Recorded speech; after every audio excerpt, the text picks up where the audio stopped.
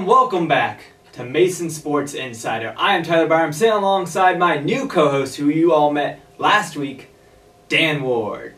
Thank you, Tyler. We had yet another action-packed week of Mason athletics, with many of the teams continuing their out-of-conference schedules. So let's not waste any more time, let's jump right into it. Just like last week, we will start off the show with the men's soccer team who took on Albany on Saturday in their lone match for the week. We will pick things up late into the first half as Matt Tucker sent a shot that ricocheted off the left post, being the closest that the Patriots would get in the opening half. This would be despite the Patriots controlling the pace in the opening 45 minutes, outshooting the Great Danes 5-3. In the second half, however, Albany would get the first tick on the scoreboard, being sent into the box by Musa Kanat that found the head of Carlos Clark, getting past Stephen Kraus for the first score of the contest. Minutes later, an aggressive Kraus inside the box punished the team, leading to a penalty kick by Leo Meglar. That would give Albany the 2-0 win, putting the Patriots at 1-2 to start the season, the first time that the program has held a losing record since 2011. The team currently sits at 6th in the conference standings, as many fellow Atlantic 10 schools are struggling in out-of-conference play as well.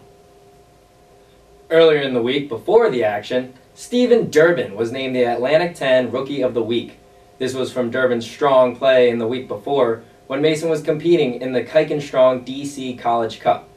He tallied a goal and 2 assists as a freshman. So far this season, Durbin has only started 1 game, but he has made appearances in all 3 games for the Patriots. Yep, encouraging play from Stephen Durbin. He's really a player that I might expect to step into that missing role that Timmy Mulgrew has left for the Patriots, and clearly he was the difference on the team. I mean, Mason's now 1-2 last season, very encouraging year for the Patriots, just missed the NCAA tournament. Stephen Durbin, hopefully he can step it up for the team because they really need him right now. I could definitely see him making an impact. He's trying to make an impact already as a freshman. Big shoes to fill in Mulgrew. Doesn't necessarily have to be as special as Mulgrew was, being one of the top players Mason has seen in a while, but definitely a lot of promise in this kid. Definitely. Now we move on to the women's soccer team, as the team was hosting the Patriot Invitational here in Fairfax for the first home tournament since 2009. Participating in the tournament would be UMBC, UNC Wilmington, and Appalachian State. The Green and Gold would kick off the action on the weekend, opening the tournament against the Seahawks from UNC Wilmington.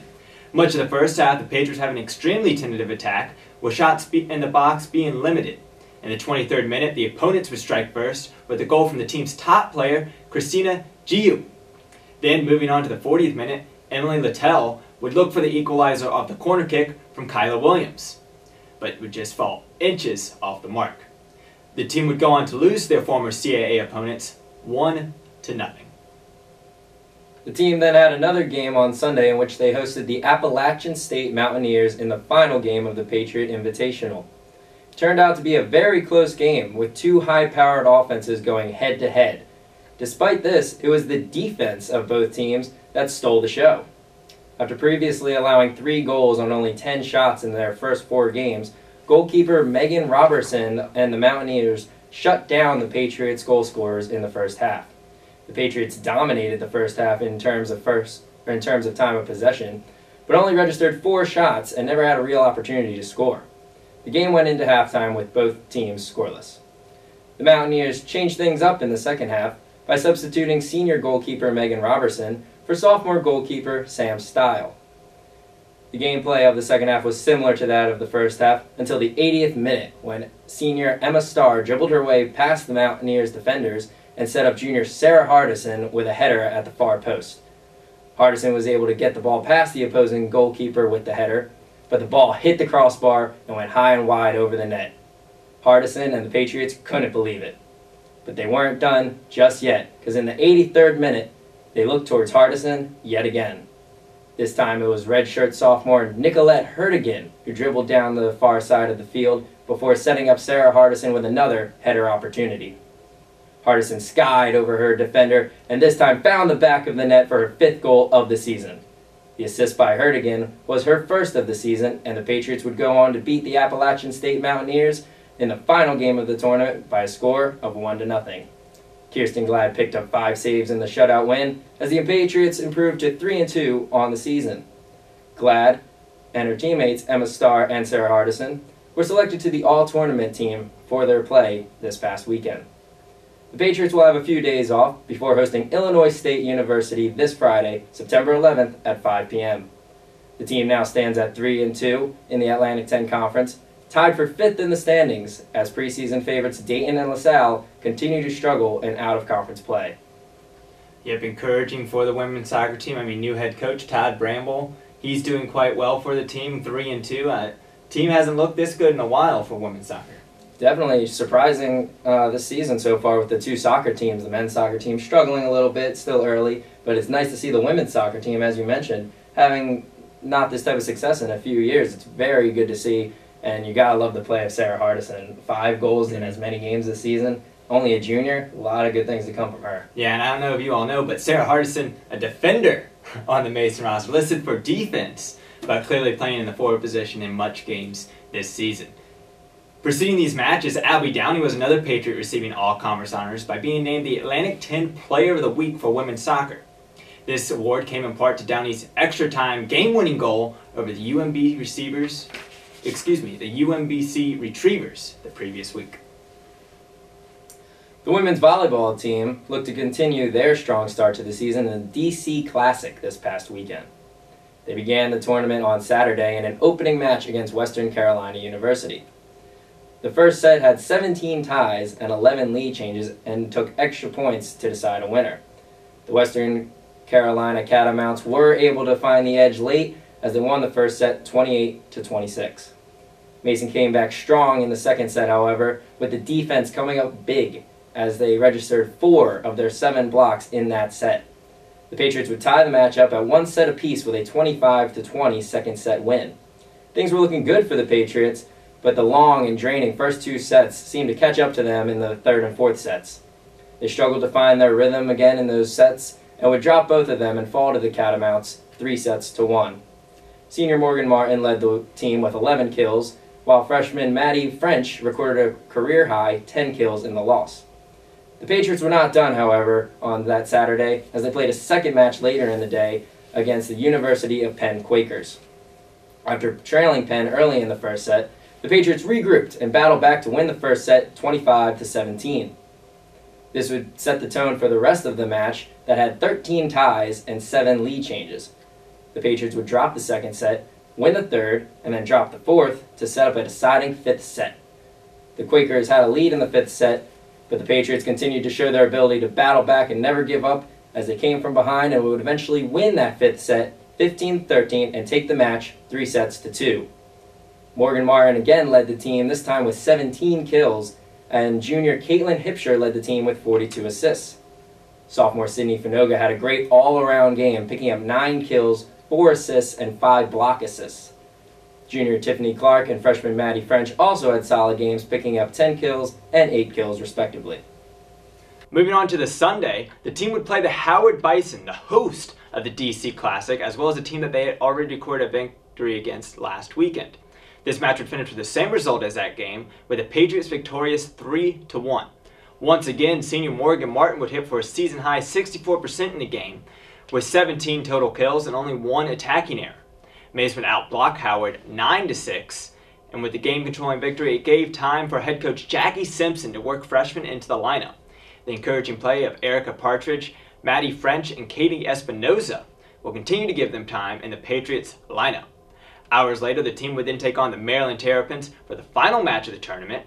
Mason would struggle, however, from the get-go against the Terps, trailing early in every set and being outgunned in basically all positions. The team once again will be led by Martin, who had 9 kills en route to being named to the DC Classic All-Tournament team, but the end result would have the Patriots losing 3-0. The team leaves the weekend with an overall 4-3 record, tied with the George Washington Colonials for the top spot in the Atlantic 10 Conference as out-of-conference play will continue. Great job by this women's volleyball team so far. After a season last year that wasn't the best, for them to come out and win 4 of their first 7 games, a lot of good things coming out. Morgan Martin continuing to be their lead attacker, and all these freshmen and sophomores stepping up big. Maddie French, Erica Partridge, just to name a couple. A lot of good things going on for this women's volleyball team early in the season. Yeah, very good to see. Normally when you have coaching changes, you expect there to be like a 1 or 2 down years. You don't see the turnaround right as quickly as you would do. I mean, we're expecting that with the men's basketball team, and we're see how things go with the women's soccer team, but I mean, definitely with the women's volleyball team, they're going to be a force to be reckoned with in the Atlantic 10 when conference play comes around. Without a doubt, without a doubt. Now let's move on to the men's cross-country team, who opened up their season this weekend at the Spider Alumni Open in Mechanicsville, Virginia.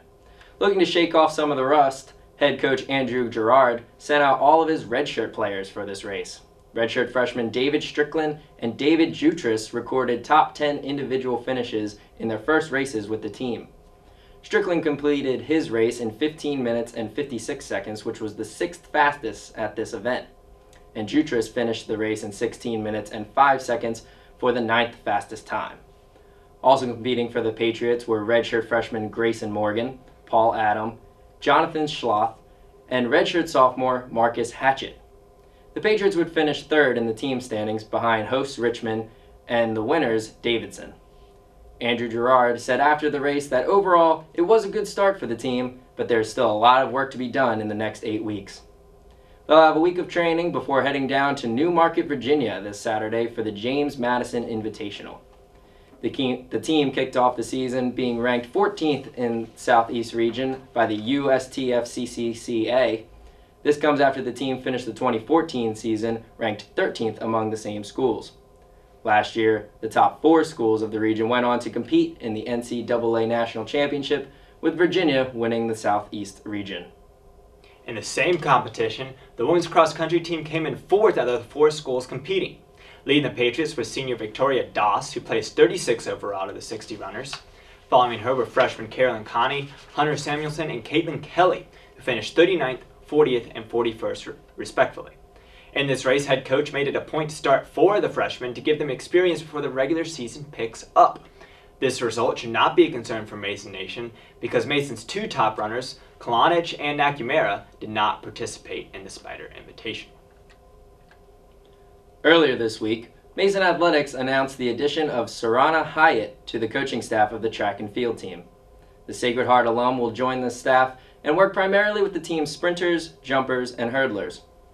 Hyatt joins the Patriot family with experience from assisting LaSalle and Columbia for the past 4 years. She'll be hoping to continue to build the track and field program that has won 4 A10 titles over the past 2 years.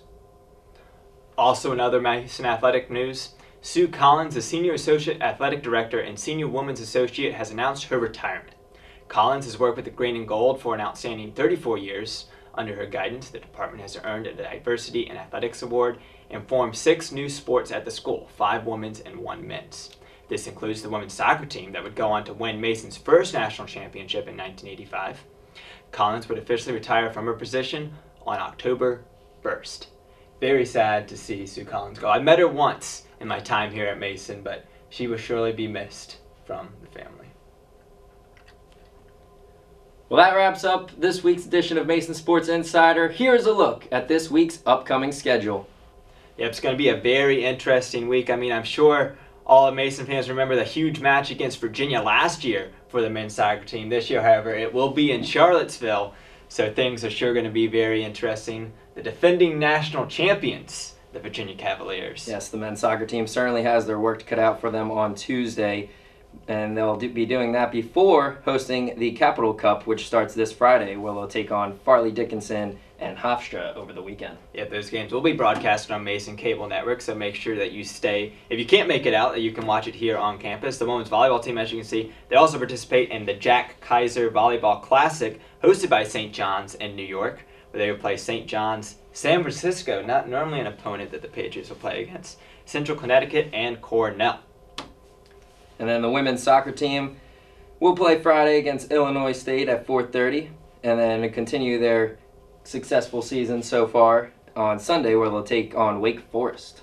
Yep, and then also the men's and women's cross-country team once again will both participate in the same tournament. This time, however, it will be at James Madison for the James Madison Invitational. Well, that will do it for this edition of Mason Sports Insider. We hope you had fun here inside the studio. It's been a good time. We're getting used to it. We're getting back into the swing of things. If you want to follow us on Twitter and you like what you hear, you can follow me at @TylerByrum, and you can also follow Dan at DManWard. Until next time, I am Tyler Byrum alongside Dan Ward, and we'll see you guys next time.